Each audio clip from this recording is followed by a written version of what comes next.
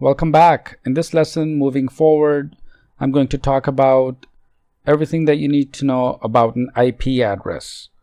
So whenever two computers talk to each other or two devices communicate, each device has to have a certain address, just like we have addresses of our homes, and we have streets, they have names, numbers, and so on.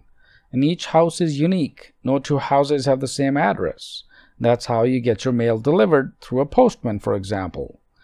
Similar concept applies to a network. So each computer on the network has to have a unique address so that information can be shared and data can be sent. And this is called the IP address. So it looks like a bunch of numbers such as 10.0.2.15.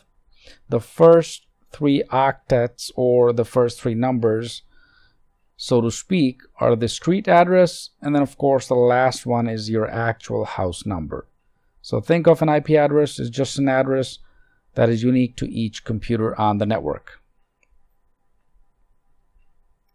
So the Internet Protocol address is a unique address, as I mentioned earlier, that computing devices such as computers, tablets, smartphones, they use to identify themselves and communicate with other devices within the network.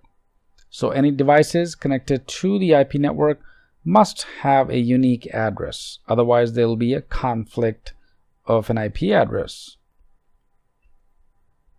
Two different types of IP addresses. One is broadly the private or the public IP address.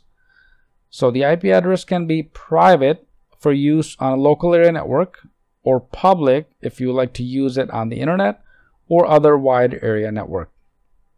IP addresses can be determined statically. In other words, you can log on to a computer, laptop, device and physically specify an IP address for that computer, or dynamically assigned by another device on the network on demand. So for example, if your computer does not have a unique IP address, soon as you turn your computer on, the server on your network, the central server, the repository, right, the storage, will give you an IP address as soon as you turn your computer on. So either it can be static, in other words a permanent IP address for that computer, or it could be dynamic. And we'll take a look at what DHCP or dynamic allocation of IP addresses is a little later, but just for now, understand that they can be determined either statically or dynamically.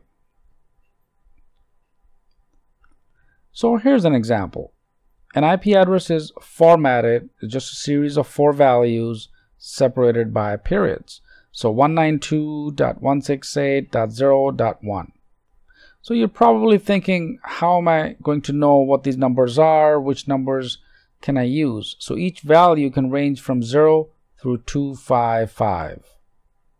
The IP address assigned to your personal computer or your laptop on a network is called a local address. So the local IP address can start with 192.168 and it can start with 10.0 and so on.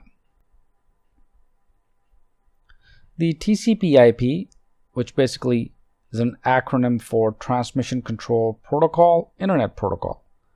So the IP is often prefixed by the acronym TCP. The TCP part stands for Transfer Control Protocol. It's simply a set of rules for transmitting information on a network. So technically speaking, in the IT world, TCP/IP refers to the methods and engineering as opposed to a specific address or value. So it doesn't relate or talks about a specific value, but it's actually a method. Next, I'm going to talk about the IP classes. So the internet community originally defined 5 address classes to accommodate networks of varying sizes. So for example, if you're living in a certain subdivision, for example, it's a small subdivision, you are going to have your own bunch of numbers that you can pick and choose your own addresses.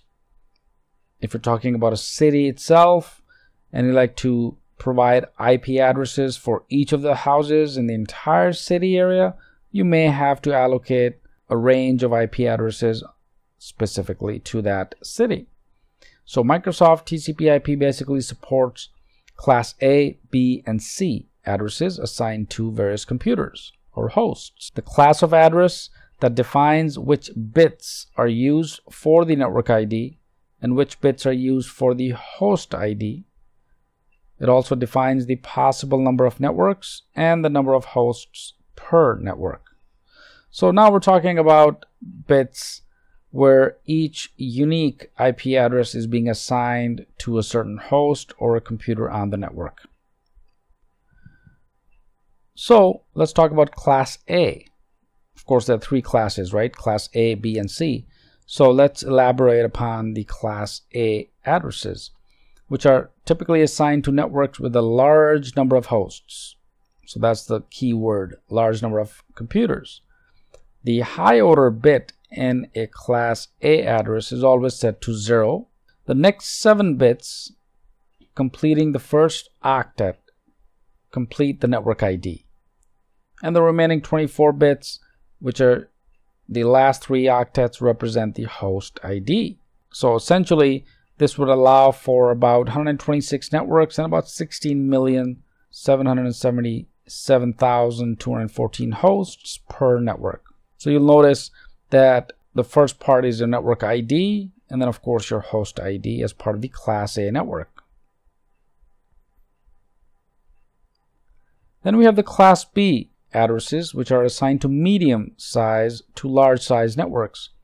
The 2 high order bits in the class B address are always set to binary 1 and 0.